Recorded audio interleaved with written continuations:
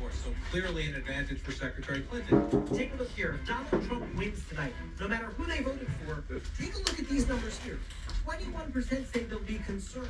37% say they'll win scared. No matter who they for vote both candidates who want, they want to be living there starting January 20th of next year. 37% say they'll win scared. No matter who they For vote both candidates who want, they want to be living there starting January 20th of next year. The Empire State Building for both candidates who want, they want to be living there starting January 20th of next year. 37% say they'll win scared. No matter who they For vote both candidates who want, they want to be living there starting January 20th of next year.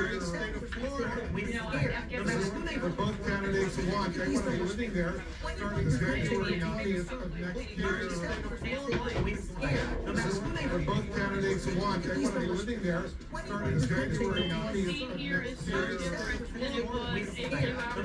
For both candidates who want, they want to be living there starting January 20th of next year.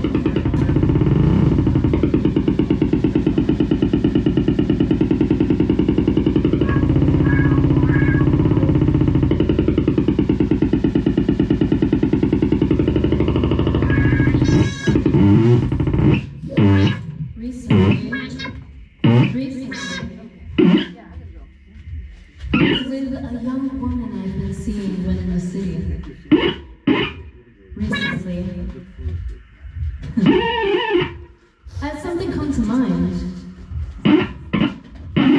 During your performance of recently, I was with a young woman I've been seeing in the city. I included it here. A lengthy familial exposition. I now incline to believe repressed memory. During her performance of recently, a young woman that I've been seeing in the city. Resurfacing of a repressed memory. Simply embarrassing, sallowness, delusion, gratitude, heaven. It seems the memory is indeed real. During her performance of recently, in the city, young woman, young lady. Lengthy familiar exposition for two reasons. Independence and strength of character that I often find lacking in many of my peers. A lack of character, which reliably enough yields hideous to me, hideous consequences in these people's lives are simply embarrassing. Embarrassing. COVID-19 isolation guidelines. COVID-19 Ye stand between the abyss of height and the abyss of depth. In either awaits you a companion, and that companion is yourself. Ye can have no other companion. I have a character that I find often lacking in my peers. One woman that I've seen in the city recently. I have a character that I see in the familiar exposition. I need two reasons. Family exposition. Ye stand between the abyss of height and the abyss of depth, and either awaits your companion, and companion is yourself. So after a passion, stand I, a long way from an adept, between both abysses. Armed. Not armed. Not burdened by the trials of the past. Deafened, not blinded, by the expanse of the future. Insipid, vita, nova.